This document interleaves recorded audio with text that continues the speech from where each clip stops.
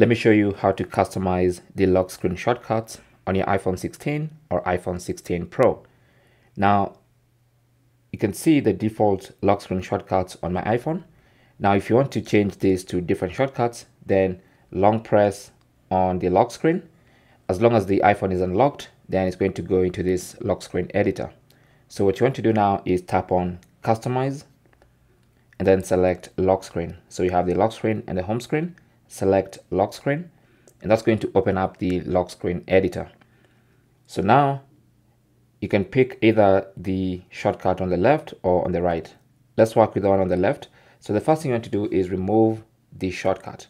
So tap on this minus icon in the top left corner of that particular icon. You can see that circle and this minus sign.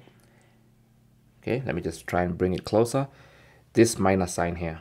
So just tap on it, and that's going to remove that particular shortcut. Once it's removed, now it's going to be a plus symbol. That means you can tap on it and then add any shortcut you want. So now you have this long list of shortcuts that you can add to your lock screen.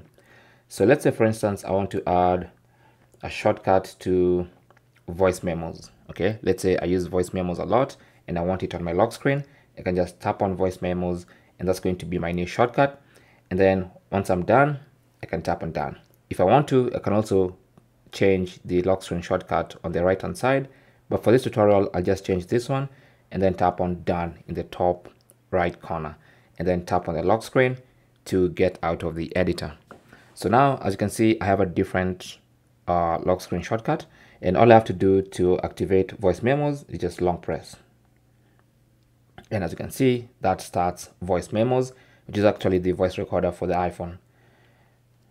And then I can long press on it again to stop recording. So that is basically how to change or how to customize the lock screen shortcuts on your iPhone 16 and iPhone 16 Pro. Now, this also works on older iPhones that have iOS 18, so it's not exclusive to iPhone 16 and 16 Pros.